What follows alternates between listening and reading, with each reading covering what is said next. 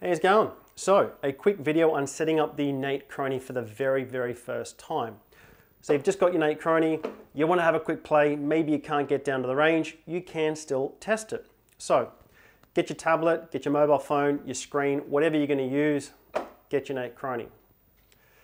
USB cable, hopefully you've purchased one of our USB cables, again the magnetic ones, in case you trip over something it's not going to damage it, really worth the money, but of course you can use any cable.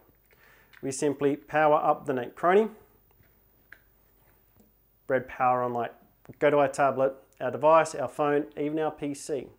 We go into our network settings, internet, and you'll see a Chrony network. It'll have a number, Chrony 93. We can select Chrony 93. We're now connected to that. You will get a little error warning, and there's typically on an Android device a little exclamation mark next to the Wi-Fi symbol. Perfectly fine. On a mobile phone, you may get a pop-up message saying, I can't connect to the internet. Do you want to continue? Yes, not a problem. So we're connected to that device. We now open up our web browser. I recommend Chrome. We go to the address, which is 192.168.4.1. As I said, on the top of the box is a QR code that you can scan. It's also on the website. It'll also be on the PCB shortly too. You go to the address and here we are. We're at the NateChrony. You can see that we've already got some shots here before.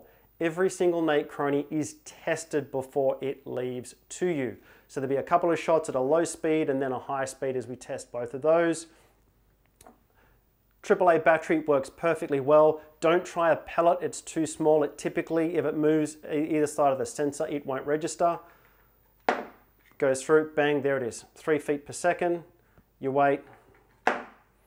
So there is it. You've tested and validated that the NateChrony is working well. You can now get out on the range, have a look, start to understand everything.